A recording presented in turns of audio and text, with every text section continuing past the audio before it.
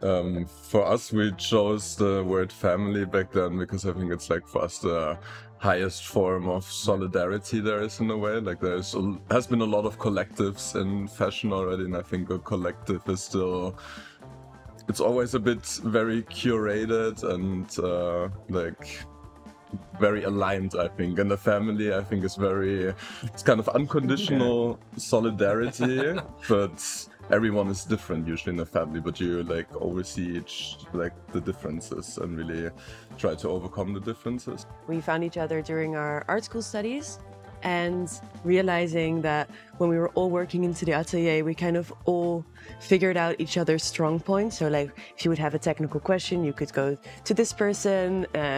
If we needed like something to be organized as like a little party for the whole class, there would always be these people doing that. So we kind of already very soon through school figured out that if we do this all together, we can focus on the things we like doing, and we don't have to all be good at everything, but we can just do the things that we like, do them more often, and the stuff that we don't like, we can just let someone else that's better at it do it. So it's kind of a win-win for everyone in the end.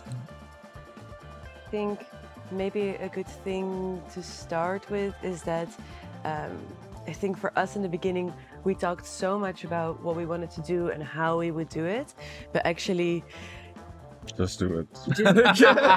You learn a lot while doing. Yeah, true that. We did so many things. Be very critical. Yeah, do a lot and be critical throughout the way. Yeah. Don't be harsh on yourself as well. No, like you're still young and trying out. If I look back on all the things that we did, it's insane how many things we did. And not everything was as successful as we hoped, maybe, but yeah. But I think things fall into place at some point. They do. Like, you figure out, and now if we do things, like, if we look back, we were like, what were we on?